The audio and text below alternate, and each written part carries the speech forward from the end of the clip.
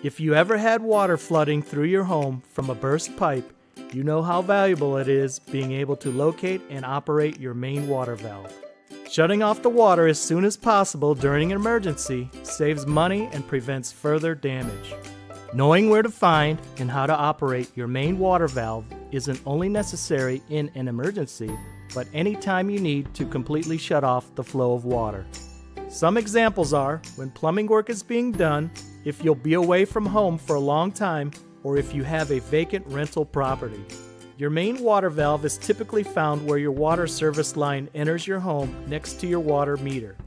Most often, this is in a basement or crawl space on the front side of your property. Once you locate your water valve, it's a good idea to label it for easy identification. Water valves are almost always a gate valve or a ball valve. A gate valve is operated by turning a knob counterclockwise to open or clockwise to close, which takes about 6 full turns. A ball valve is operated by turning a lever to control the water flow. In the closed position, the lever is perpendicular to the pipe. In the open position, it's parallel. It only takes a quarter turn to fully open a ball valve, so it should be opened very slowly.